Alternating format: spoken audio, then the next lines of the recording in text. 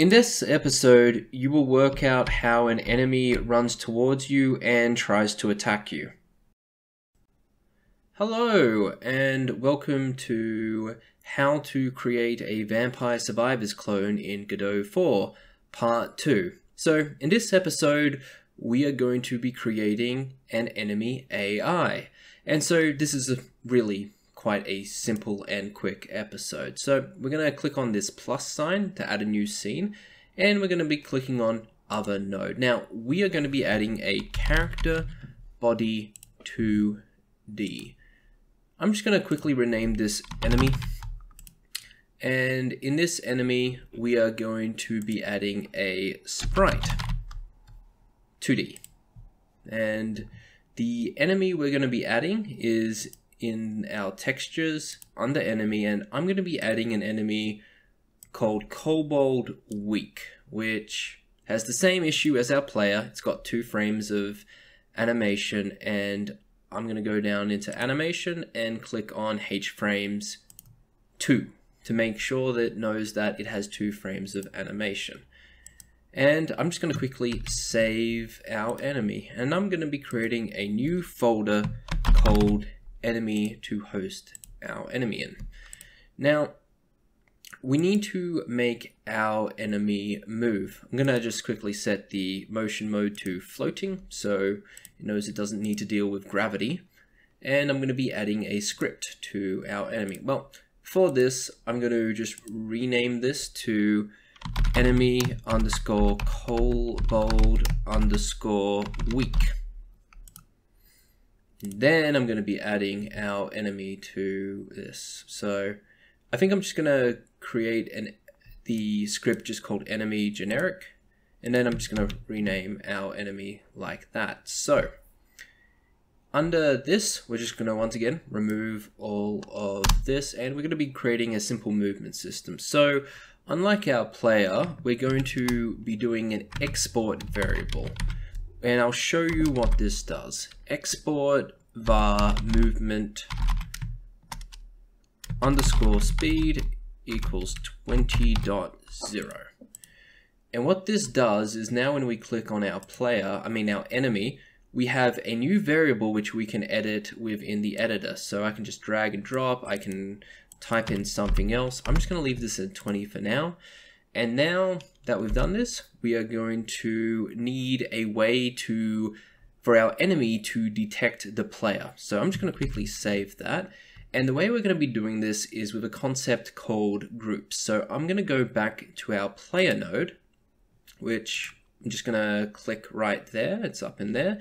If for whatever reason you've lost this, you can just go back into the player folder and try and find the just type in player in here and click on the player.tscn and you'll find it. Now, we need the player to be in a specific group. So we're going to click on player, we're going to click on node, and then we're going to click on groups. And we're just going to type in player and add. And this adds the player to the player group. And the player group is just a group that we made. I'm going to Control S to save, go back to our enemy, click on the script, and now we need a way for our enemy to find the player. So we're going to make this an onReady variable, and what an onReady variable does is, I'm not entirely sure, it just makes something very easily accessible. So I'm just going to do an @onReady var player, and this is going to equal a function which is going to be called getTree.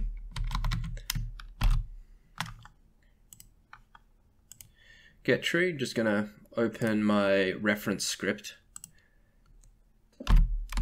.get first node. So the getTree is like, let's say it's like a level beyond world. So the tree would be the parent of the world. You don't see it here, but it would be the parent of the world, which goes, and what this does, it goes getTree, gets the first node in group, and we're going to set our group to player. So what this does is that our enemy script is going to go into the tree. It's going to say, hey, get me the first node you can find in the group player. And that's going to be our player because our player is in the player group. And now we're just going to go into the physics function. So function physics. We're not going to be using delta, so I'm just going to underscore it. That's how you determine and say that, hey, I don't want to use delta. And now we are going to create a variable to get the direction that we want to move our enemy in. So var direction equals global position. Now, the global position is the position of the enemy relevant to the tree. We're going to discuss this in theory time, and we're going to be doing the global position direction to, and we're going to be saying we want the enemy's global position, and we want the direction to the player's global position.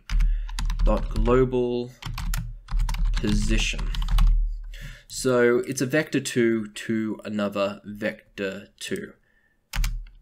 We're going to be setting our velocity, just like the player, and this is going to be equaling direction times movement speed.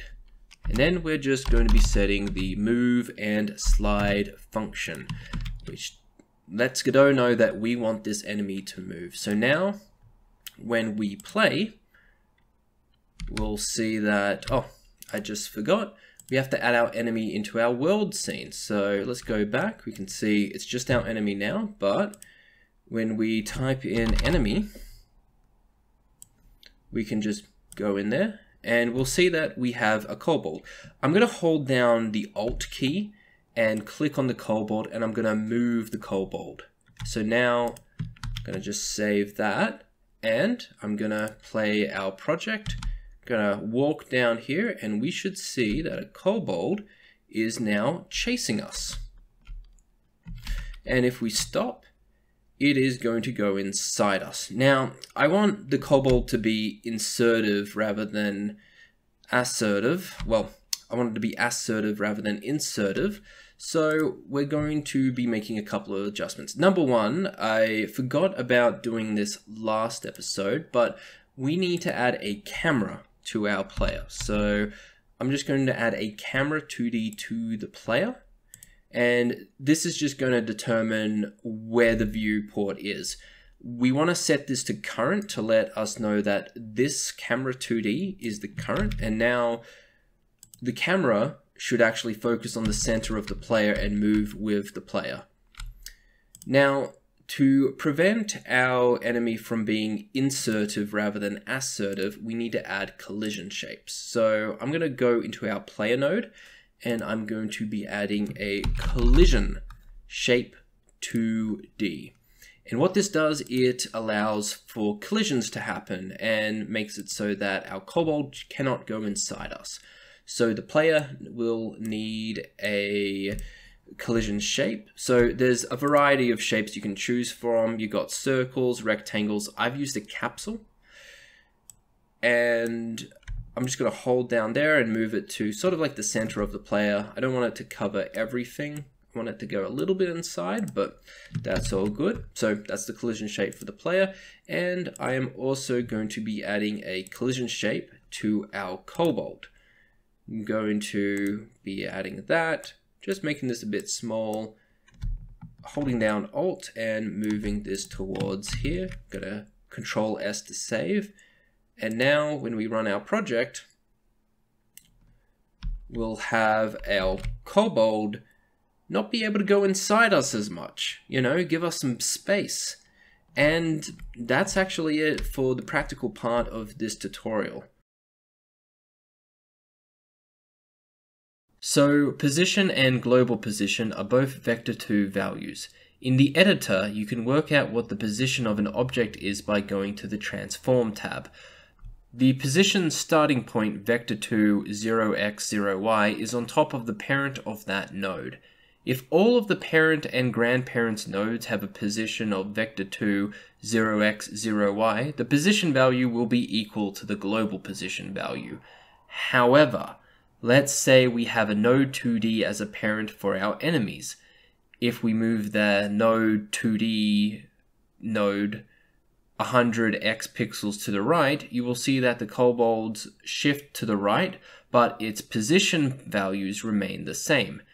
Now, the global position value of the kobold would be the kobold's position plus its parent's node 2D's positions plus any grandparent's positions. So, when moving objects and taking positions into account, if you only care about where the enemy is in comparison to its parent, then feel free to use position. If you need the enemy to consider a position to something that isn't its parent, in our case this would be the player, you will want to use and compare global positions. So in this episode we added our enemy AI and gave it a very basic script with a very basic command: move towards the player. So when the game starts, the enemy is going to go to the root of the scene and check for the very first instance of a node within the player group. Because the only node in this group is the player, the enemy will now know what the player is. So after that, after every physics frame, a calculation is done to compare the global position of the enemy to the player's global position. This is done with the direction2 function. The direction2 function will return another vector2 value, which will have a value of 1 to -1x and 1 to -1y value. If you were to plot this on a graph, this would be pointing towards a certain direction from the center. In our case, to the player. Keep in mind that the value is also normalized, so no need to add a normalized function to our direction. Refer to Theory Time in episode 1 for an explanation on normalization. After that, we multiply the direction vector 2 with the movement speed, and in our case, we will end up moving 20 times faster to the player. If we want to change the speed of our enemy, we can do so within our editor, rather than the script. If you want all enemy kobolds to have the same default speed, we can change the value within the enemy kobold weak scene. If we want the enemies to have a variety of speed, we can do so within our world editor and get a variety of speeds on our kobolds.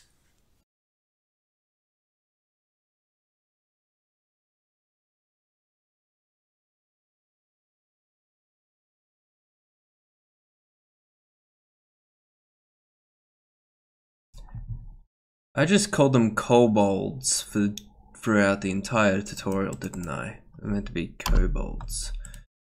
Well, that's embarrassing.